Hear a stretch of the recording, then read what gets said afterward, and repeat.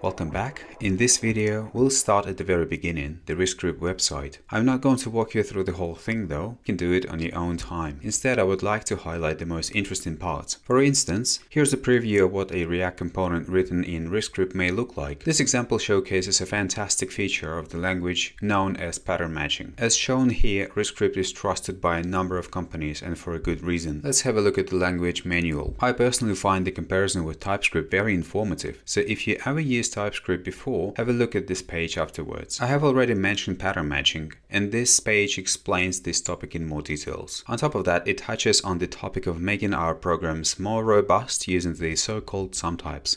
But we'll explore this area in more details in the following videos. Rescript supports JSX out of the box, which means you don't need an extra tool like Babel to compile your JavaScript into regular JS. Now let's have a look at the Rescript standard library. It features 3 modules: JS, Belt, and DOM. JS contains the bindings for JavaScript APIs so that we can use them in our Rescript programs. Belt is a layer on top of JS module with a collection of types and helpers. And DOM is a collection of DOM-related types. For DOM manipulation, we can use a different library, Rescript Web API for example. Last but not least, I want to mention a fantastic community around Rescript and Rescript Association that stands behind and curates the development of the language and the tooling. Thank you for staying with me so far, and in the next video we're going to set up a Rescript project from scratch.